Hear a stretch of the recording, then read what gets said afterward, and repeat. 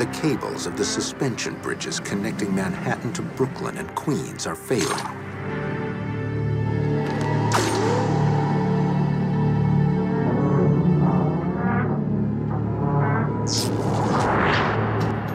The roadway of the Brooklyn Bridge is held up by just over 1,000 vertical suspender or hanger cables, each about the thickness of a human wrist.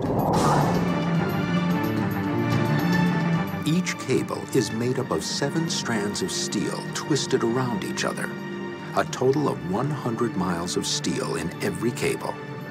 The cables are galvanized, covered in a protective coating of zinc, which corrodes much more slowly than the underlying steel.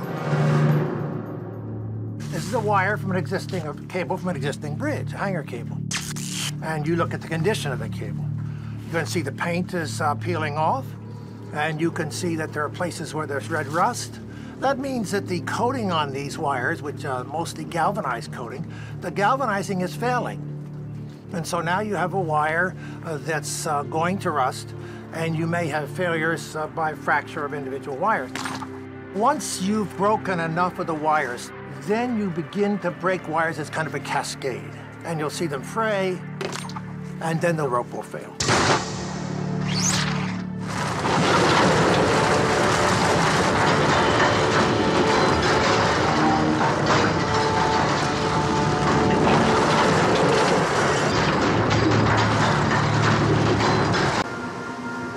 Four years after People.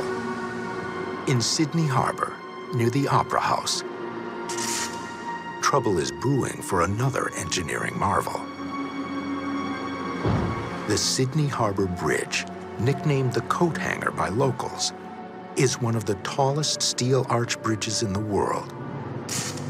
It was made with the special ability to expand and contract. The bridge towers 430 feet above the harbor water.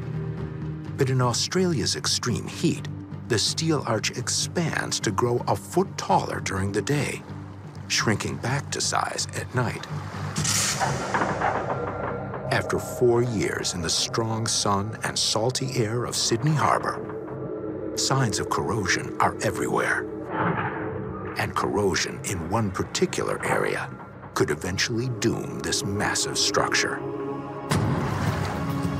This coat hanger has hinges to allow the bridge to grow taller.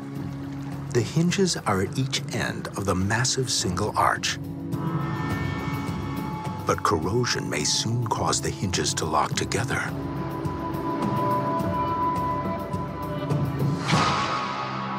What will happen if the bridge loses its ability to expand and contract? After People. Within sight of where the majestic Opera House once stood, the Sydney Harbor Bridge is nearing its own end. The aging steel is under tremendous stress. Once allowed the bridge to expand during the hot Australian days, but they became corroded and locked long ago. That pressure and severe corrosion could finally cause a cascade of crumbling supports.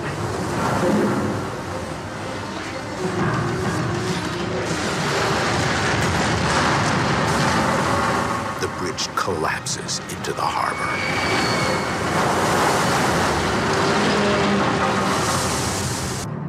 When it opened as a gateway to Ontario, Canada in 1929, Detroit's 1,850-foot-long Ambassador Bridge stood as the longest suspension bridge in the world. In the time of humans, this was the busiest border crossing between the US and Canada, carrying 1/4 of the merchandise, including most of the auto parts traded between the two countries. But as the vertical suspension cables give way, nothing will ever cross this bridge again. Those vertical suspension cables are exposed to the wind, exposed to the weather, and they vibrate quite a bit in the wind.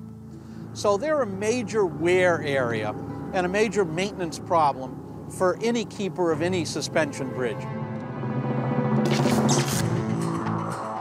But in A Life After People, there is no one to repair the frays in the vertical cables. The weak spots are basically down at the bottom of the cable, where the cables actually tie into the deck. The vertical cables lay over one of two horizontal white lines known as catenary cables. 37 steel strands, each about a foot in diameter, interweave to form just one of the catenary cables. As multiple cables break, it actually changes the shape of the white catenary cable that holds the whole thing up, because it's no longer taking an even amount of weight at each interval. Another vertical cable snaps, and a segment of the deck crashes into the river. A 150-foot gap now gashes through the road to Canada. Within seconds, the other sections fall. Arching across the water, two bridges, the Golden Gate and the San Francisco Oakland Bay, are strangely silent. In the time of humans, the Golden Gate was an engineering marvel, crossed by 108,000 cars every day. 2 days after people, the only thing crossing the bridge is a single, silent assassin. San Francisco's greatest landmark will die by fog. The moisture that's in the fog itself, condensing on the bridge, will promote the formation of rust. So, in a very real sense, the fog may steal in on little cat feet, but when it comes to a steel structure, it's a tiger.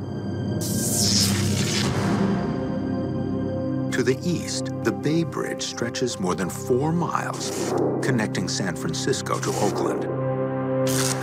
No single bridge could span that distance. So in 1933, engineers solved the problem by building a series of bridges. A causeway section, a cantilever in the middle, and a double suspension design for the deepest part over the shipping channel. The Bay Bridge is a bit of a mongrel or a mutt, but in a good sense. After a section of it collapsed in a 1989 earthquake, the bridge was retrofitted with new bolts, plates, and steel. Sturdier than ever, 2 days after humans, its only traffic is dust. But that will bring its own challenges. Years after people, the crucible steel of the mighty Golden Gate Bridge has been humbled by common oxygen. What you're talking about is a bridge that is painted rust red now. Years from now, it's going to be rust. May very well be the same color, but when you get close, it's not going to be a healthy place. Dense fogs feed the rust, which threatens at the point of highest stress the vertical cables that bear the crushing weight of the deck. The roadway is not designed to support itself. It's really designed to be suspended from these cables. The failure of one cable quickly triggers others around it. Unsupported, the roadway plunges 245 feet into the chill gray waters of the bay.